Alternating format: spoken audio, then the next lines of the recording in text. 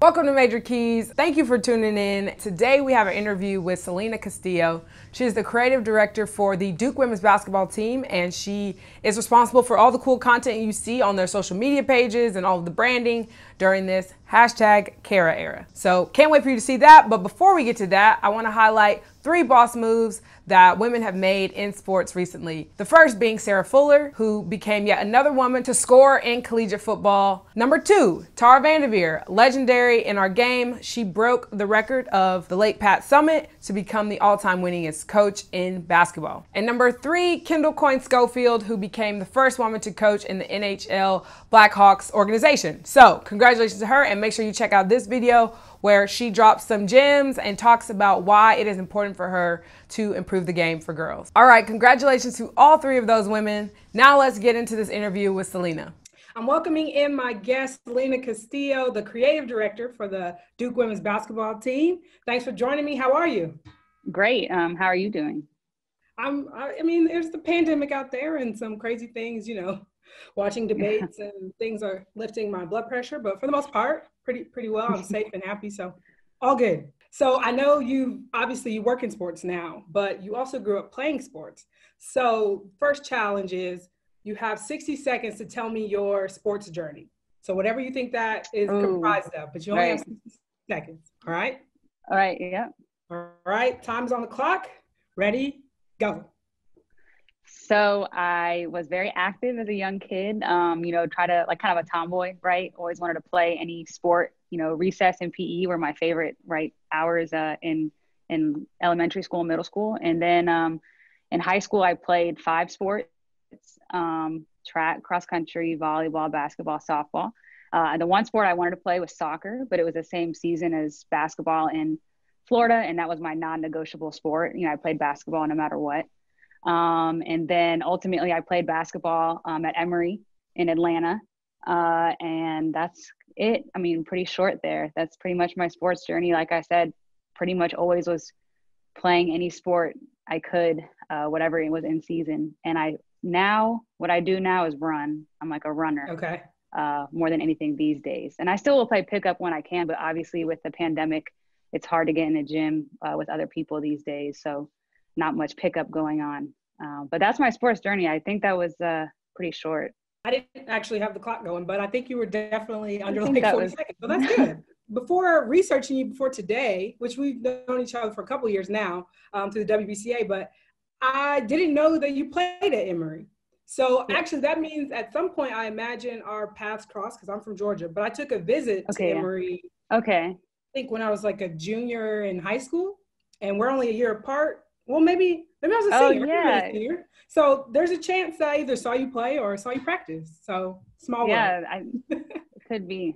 I want to say it rings a bell now. Like, oh yeah, I think I did remember your name, but I don't know. I could be making that up. Well, small world, of course. Okay, so what did playing 5 sports or playing sports in general teach you while you were growing up? The biggest thing was teamwork. And that was actually why I chose to play basketball in college instead of run track or cross country. Although, of course, there's a team element to track and cross country, but I just loved the aspect of being on a team. I loved the feeling of coming together, on the court, specifically maybe getting a defensive stop, coming up with like pass, wide open layup type play. There was no better feeling than that at a young age for me, let alone as you get to the college ranks when obviously competition is a little higher. So that's the biggest thing is it's bigger than the individual. You can't win a game by yourself. So that was probably the biggest component of sports that I think has helped me working with a team. Obviously, work with a team in my career now. So definitely that. And time management, right? Hard work ethic, competition. I'm very competitive. And at times that definitely has gotten the best of me, right? But the good thing is for the most part, you can channel that always in sports. And that's huge for me. In fact, growing up, if you asked me what I wanted to do, I would have probably said high school coach, middle school coach, because that was all I knew, right? In middle school, all I knew was middle school coach. And then I got to high school, like, oh, wait, high school is a cool level. Let me do high school. And in college, I kind of still felt that way, but then I, kind of evolved in other ways. But I just loved everything about teamwork and competition when it comes to sports. you're responsible for a lot of the social media and the graphics that we see, which are very fly coming out of the Duke women's basketball accounts. But give me a better idea of what you do. Like if you had to encapsulate what you do, right. Share with that, because it's not. I wouldn't say it's very common on every set, right. you know. So tell us a little bit about what you do. Right. Yeah. So I started October 2017, so about 3 years ago, actually 3 years ago, you know, to this month. And I manage all of our social media, Twitter, Instagram, Facebook. And then my kind of bread and butter when I came into this position was graphic design. And I've taught myself all of those skills, which is something I'm definitely proud of, but also it's like amazing. There's a lot of creative people who are self-taught, especially this day and age. So anyone who's maybe interested in doing that, you know, you can do it. You can go on Google and learn a lot basically with Photoshop and those sorts of, you know, applications and softwares. But anyway, so manage all of our social media, create any of the content you see. We have a video department who, when it comes to game day type content, you know, helps with that. But otherwise, everything else, creative content, comes from me. I do motion graphics. And then I have about a year ago started using a camera. So I do video content now. It's been a lot of fun. There's times where it's like very challenging, right? Because it's so unknown and it's like out of my comfort zone. But that's been a big component of my kind of growth, right, in this position recently is the video work. So I think that's like pretty much everything. I mean, I always say I pretty much manage the visual brand, the digital brand, you know, anything that you see on a screen that has to do with our program. I pretty much have a hand in or created or whatever the case might be. So I'm going to guess you were the one shooting the video. I saw it went viral of Kara Lawson talking to the players maybe last month or a couple months ago. How has that been? I know you grew up playing basketball, so I imagine Kara Lawson was probably on that list of people that you saw and watched. How has that been having her come into the program? Oh, amazing. I mean, like you said, her resume speaks for itself. You know, she's accomplished so much. Definitely watched her playing for Pat Summitt, which is huge. And it's amazing because there's so many times I'll be talking to Kara and I'm like, oh my gosh, I can sense Pat. You know, you just feel it. And like you said, yes, as a young hooper, it was like Pat Summitt, you know, and then everyone else, right? And so I feel that, and it really is amazing. And then, you know, I was a point guard, she was a point guard, and there's kind of a level of understanding there as far as how you look at things, and you have to be very proactive. You've got to really see ahead. And she's like one of the best I've ever been around at doing that. You know what I mean? I'm like, oh, if I think I'm prepared, okay, no, she's prepared. Like she's, you know, 10 steps ahead. So yeah, that video that you referenced, it actually, again, over 3 million views right across all platforms, which is pretty cool. We didn't think, it's funny because we didn't think it was going to do, I literally was like, oh, I think 10,000, maybe 15,000 views. Like that was literally what we were kind of estimating as we were getting ready to get it out. And sure enough, it's like over 3 million. And we're still getting, you know, letters, calls, and messages about it to this day. But yeah, it's been very cool that I get to work so closely with someone, like you said, that I grew up watching play and watching on TV with ESPN. And of course, most recently, like coaching in the NBA, like, and now I'm like, wait, you were just like in the bubble. And now you're like in my office and we're talking about Twitter, like what, you know what I mean?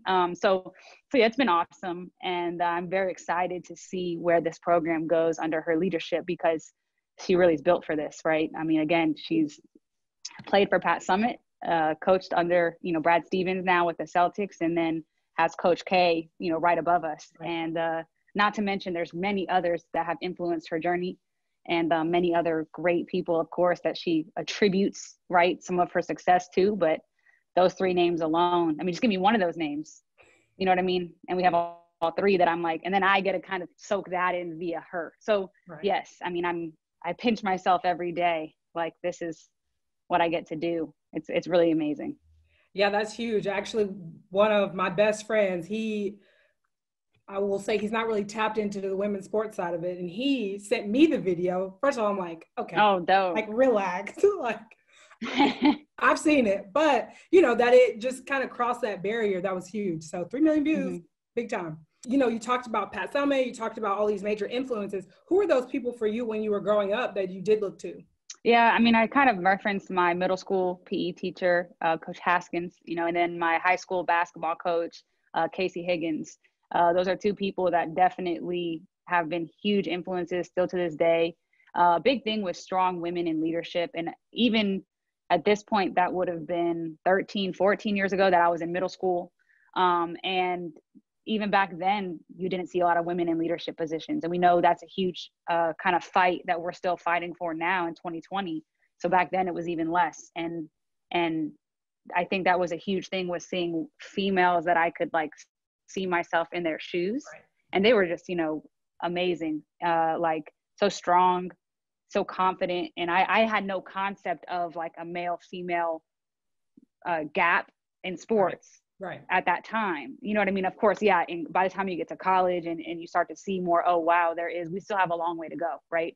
But yeah, they were just so strong at such a young age. So to be able to be around that definitely influenced me and showed me women, belong in sports as much as anyone else. Of course, my mother, I got to shout out my mom. She's a mother of 6 kids and a full-time attorney. So she's taught me a lot about resilience and work ethic. So I would say those are probably my biggest influences at a young age, as far as, where I am now. Yeah. Shout out to moms. Yeah. But you, and you're going to be that for somebody else. And I think that's why it's so important, like, to have these sort of conversations, because these are positions that, again, they're not commonplace by any means, but, a young girl sees that, well, she can stay involved in sport by doing this, and knowing your journey as well. I think it's huge. Right. All right, we're going to change gears just a little bit. All right, we're going to do a segment called It's a Vibe. All right, so okay. I want you to think of a trend that you're really into right now. So that could be clothes, shoes, something like a social media trend. Right. That's a thing. But yeah, something like that where you're really into it right now. Jordans. I'm kind of late to the shoe game, to be honest. I always was like happy with a pair of like Nike free runs. That did it for me. But lately, like the last probably year or so, I've started getting into the Jordans and some of the like Air Max type shoes. And so I would just say that's kind of the trend that I'm on right now. Okay, sounds like an expensive trend, like a hard to get trend, but I feel you. The show is called Major Keys. What is one major key that you would give to young girls, those looking to get into the field that you're in, or just to even motivate them? The first thing that comes to mind, I always like to share this, is that confidence comes from within, right? And it comes from doing the work. And if you're not quite sure what that means or what work looks like, ask, reach out, especially this day and age with social media. As you referenced, that's the space I occupy most of the time. And a DM on Twitter goes a long way. I know my DMs are open. I love it. I love it when young, especially females, yes, but anyone, reach out for just general advice. Hey, how did you get there? Hey, this is what I do. I'm trying to break into the industry. What are some things I can do? So asking for help in the early stages, I mean, at any point really, but especially in the early stages, I think is very important. Worst case, you don't get a response. I mean, maybe that kind of bums you out for a little bit, then you move on, right? I mean, like I said, I always respond. So anyone who might want to reach out, like, please do. Like I said, my DMs are open, but no, that's why I say confidence comes from doing the work and let the work speak. At the end of the day, winners recognize winners, workers recognize workers, and that's very real, especially as you kind of climb in your career. And sports is very competitive as a player, right? And then obviously, like when you're on the other side, kind of in a career capacity, workers recognize workers. I think that's kind of the key here, for someone who's searching for motivation, right? Or trying to get into the industry. It's pretty clear from my vantage point. Thank you so much for joining me. I think those who are watching take a lot of information from not only your journey and your work ethic and things like that, but just the idea of kind of even putting yourself out there, and like you picked up a camera last year and now you've got this viral video, all these things. I think it's just so inspiring to young people, people even your age, because I am your age. So I look forward to seeing your work continued at Duke, and hopefully I'll get back to Duke and I'll be able to, Yes. see you work in person. Get on the court and shoot a little, because I didn't get to do that last time. Oh yeah. And anytime I walk into a gym, that's kind of, I'm sure you understand. You got to shoot there. So. And especially Cameron, Cameron indoors, it's real, because I was a little like back 3 years ago, I wasn't quite sure if I wanted to make this move. And when I came up here and walked into Cameron for the first time in my interview, I was like, okay, I'm staying. I don't want to go back home now. Like, I'm ready to come and stay here right now, because it is. So yes, we will definitely make that happen post COVID, yes. God willing, right? Yes, particularly post COVID. But yes, thank you so much. Again, thank you so much to Selena. Make sure you like, comment, subscribe, and do all the things. And I'll see you here next time on Major Keys.